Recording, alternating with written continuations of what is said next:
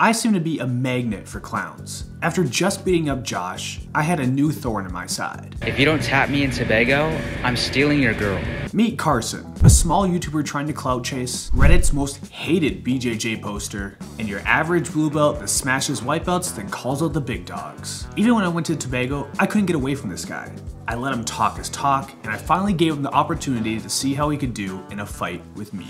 You know, there are good black belts and there are okay black belts. I wouldn't say Tyler's is anything close to great. His guillotine really isn't that good. I felt it already. Maybe a white or blue belt level guillotine. When he's rolling, make sure you get good shots of his face. He always looks like he's sucking a dick when he's rolling. I'm very confident, but I really don't think I need it. The time has finally come where I can rid the world of this complete clown after he decided to trash talk me and everybody else. Carson has been a plague on this world for too long, and as if that wasn't bad enough, he decided to pull guard and completely skip out on the wrestling. There's no faster way to ditch your manlyhood than falling to your butt, and it should be no surprise his next attack is to go for my feet. It looks like he's been doing some homework because he knows I'm not good defending against leg attacks. But then I remember, this guy's basically a pink belt. Even though he's giving this 110% effort, this is like my daughter trying to pull my foot, and I easily can outlast his grip, then pass right into side control. Now, like most clowns that end up challenging me, their gas tank lasts just as long as they would with Mia Khalifa, and just like her, I'm not impressed. Carson had his 5 seconds of glory where he felt like he could rip off my heel, but now he's just giving me his back as I lock in a tight body triangle and roll him over to his side. And thanks to not skipping leg day, I'm putting too much pressure on his rib cage that I don't even need to lock up the choke, and he ends up tapping, looking for the quickest way out. Now that was a quick tap for Mr. Foulmouth, but don't worry, there'll be some educational content in this video as well.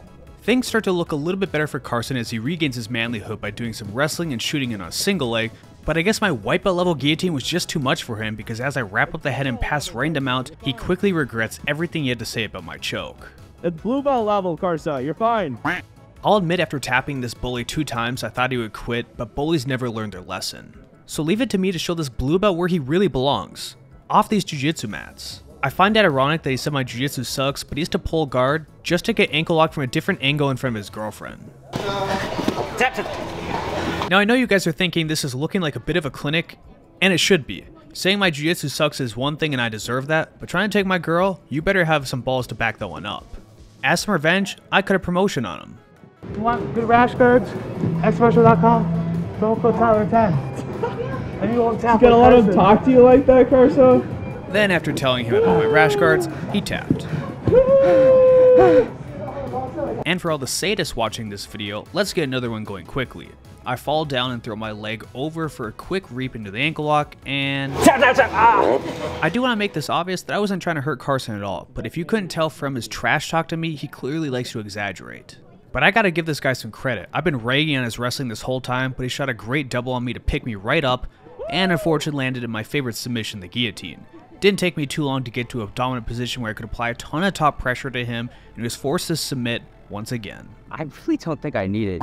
Now I really don't recommend that you go down the same street you just watched somebody get mugged, but that doesn't apply to Carson. Instead, he shoots in again with his arms so wide like an airplane, and he lands in the tightest guillotine that absolutely slaps, and he taps in less than a second.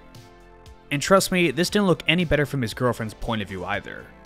I'll be making a guillotine course shortly for the low price of your child's soul that lets you finish off men fast like me, so stay tuned for some greatness and you can beat those bullies. Because as you can see, only a bully like Carson would respect that I just tapped him and he immediately attacked me, wanting to go into another guillotine until he can learn his lesson as he shoots a single leg on me, gets wrapped up into another choke, but this time I give him that wrestler special by fishing in for an underhook, switching off to a cow catcher, and getting him with a stylish submission. Now, despite Carson's jiu-jitsu game somehow being worse than Biden's presidential run, the show must go on. Clearly wanting to keep his game plan at a 2nd grade reading level, he shot in and landed into another guillotine. From here, I just had to choke him worse than his uncle did when he snuck into his room, and I got him with another submission.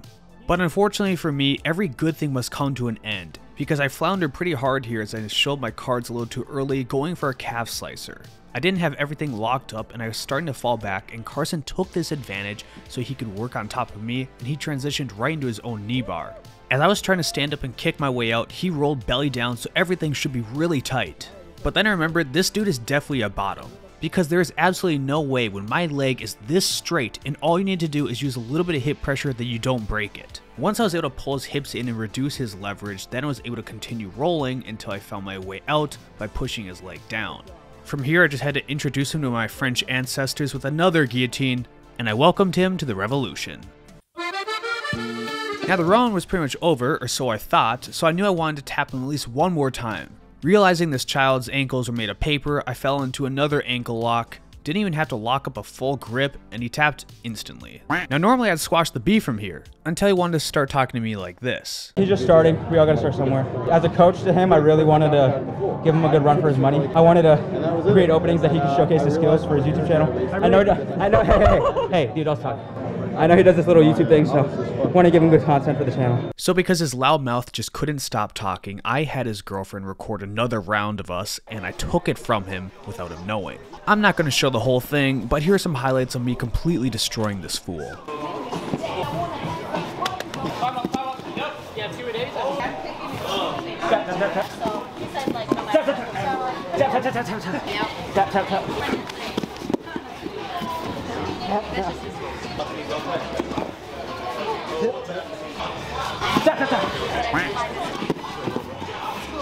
And you know it wouldn't be a good ending if I did not completely emasculate Carson by turning him into my cellmate.